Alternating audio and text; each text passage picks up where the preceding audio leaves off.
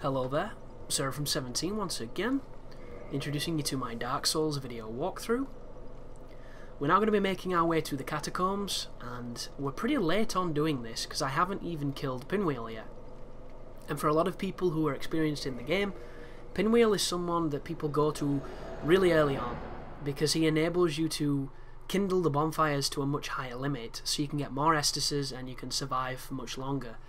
But you'll notice in my playthrough, I've done it at such a rate and in such a way that I don't generally need that much Estus, and that's not an ego thing. That's not me trying to buff, you know, my player skill or anything like that.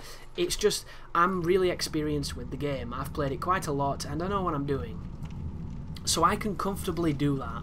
If you're a new player and you want as much Estus as possible, I would advise kindling every fire. I would also advise going into the Catacombs after you've got the Lord Vessel so that you can kindle fires even higher.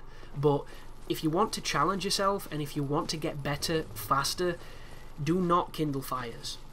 It's that simple. You'll have less Estus and you'll value it much more. The biggest problem with having 20 flasks when you're running around is you get lazy and you get laps and you'll get hit, you'll not fight properly, you'll not learn to dodge, you'll just tank everything because you can keep on flasking, and your general ability will not get any higher than perhaps, you know, somebody who's just turned the game on, and you don't want that. Dark Souls is a very skill-based game, as I show you how skilled I am with the halberd and missed this enemy twice. But you're probably wondering why I said I'm going into the Catacombs and yet I'm over here. The reason I'm over here is because I'm killing these bugs in hopes of getting the Sunlight Maggot Helm.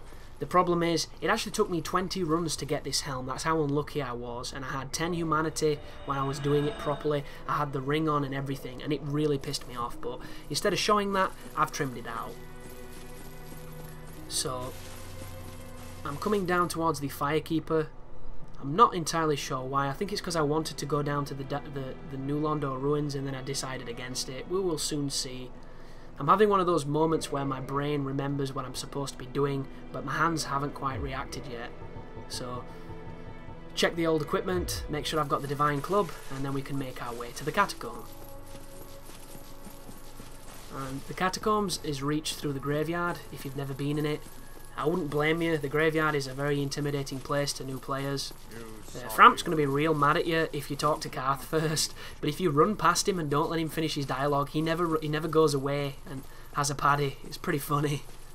I always walk past him like, fuck you dude, I don't care what you say. But this is a path through the graveyard so that you don't have to fight anything, and I can get you to the first bonfire without a single fight, and usually without getting hit. But this is all from experience. Your first few times through this area are not going to be quite as comfortable as mine because I know where I'm going. And immediately you'll notice this place is significantly darker. And believe it or not, this is fucking bright compared to the Tomb of the Giants. The Tomb of the Giants is ridiculous. There is no light whatsoever except for the crazy glow your character gives off. And that is definitely one thing I'm glad they toned down from Demon Souls, because in Demon Souls you look like you're a fucking candle. It's ridiculous. And I have no idea why I'm stressing the syllables of ridiculous to make it sound more ridiculous, but that's exactly what I'm doing. But right there in those brief seconds, a really important thing just happened. Did you see the crazy looking uncle? Kind of like an Uncle Fester who's on a diet and is looking, you know, slightly less pale and more dogshit brown. He is a necromancer.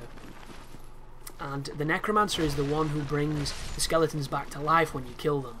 Because the most important part about the Catacombs is if you come down here with anything but a divine weapon, the enemies are going to keep reassembling, Jason and the Argonaut style. You can't kill them. The only way to permanently kill them is to get the necromancer who's reviving them, and you can do that. It is a legitimate technique to just run and, you know, kind of bum rush the necros. But I generally come down with the occult club, which has then been, you know, unascended into a divine club, and it is by no means the best weapon against the skeletons because its damage isn't great enough, but the skeletons are really weak against blunt damage. And blunt damage is any weapon that obviously isn't sharp. It's like hammers, it's like clubs, it's like maces. And the reason it's effective is because it knocks them into a pile of bones and they have to reassemble. and it's pretty much the ultimate stun lock, so it's really useful. As I get the running backstab on the Necro there, pretty funny. You do not have to come in this room, by the way. There is a shortcut that completely skips out this part of the Catacombs, but I wanted to do it just because I've not spent all that much time in any of the areas, and I'm running through this very quickly, and this is one of those places that sometimes it can benefit you to do a little bit more than you necessarily would, because the shortcuts through this area, some of them are harder than others, and some of them involve pretty finicky jumps, and if you're not comfortable with the jumps, you might want to avoid them at first. If you don't care, then you're fine, you'll be good. This is the Lucerne, one of the strangest weapons in the game. It looks kind of cool, it's got a unique weapon set, but it's statistically improbable. There is no situation which benefits using that weapon, which is sad to say. As I continue my way through this area, the shortcuts that I'll be showing you in these videos will skip all the NPCs in the Catacombs. It will skip the shortcut to the blacksmith, good old Vamos, so this is by no means the path that is going to get you everything in the Catacombs. You might want to explore before you decide to skip the stuff. But these shortcuts are so powerful, guys, they really are.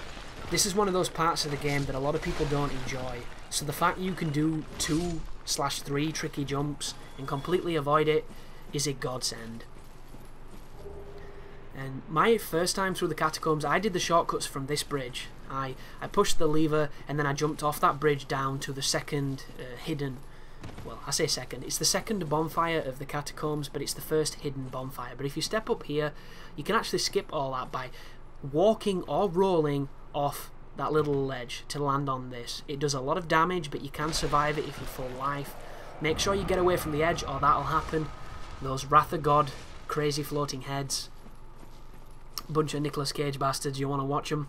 And then if you just either walk or roll, I made the mistake of being too aggressive in my roll there, and it nearly cost me.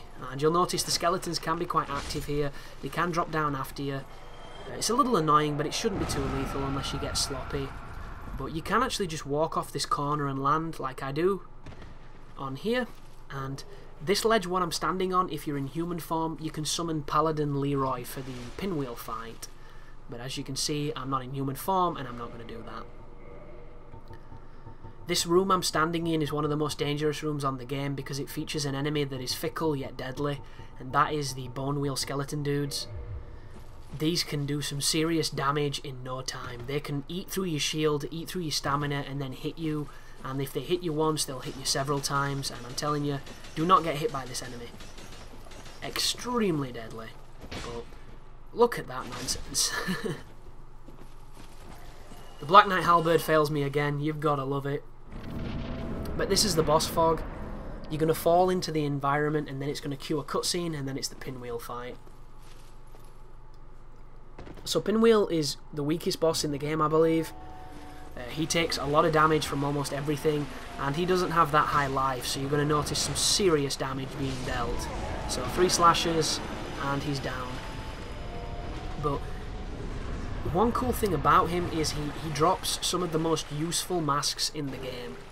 So you'll notice I just got the Mask of the Father there. That's probably one of the weaker ones, but it is part of a set of 3 masks, and they are easily the best piece of headgear you can wear, because the abilities they give you are better than any of the buffs you will get from helmets, and because of this, the PvP is saturated with it, and so much so that a lot of people don't wear them on principle, and I don't know why I have that principle, but you know, if everybody's using something, I generally stray away from it, and that's why I don't wear the family masks. Functionally, it's insane, but stylistically, you are rocking out with your cock out. Thanks for watching, and you take care now.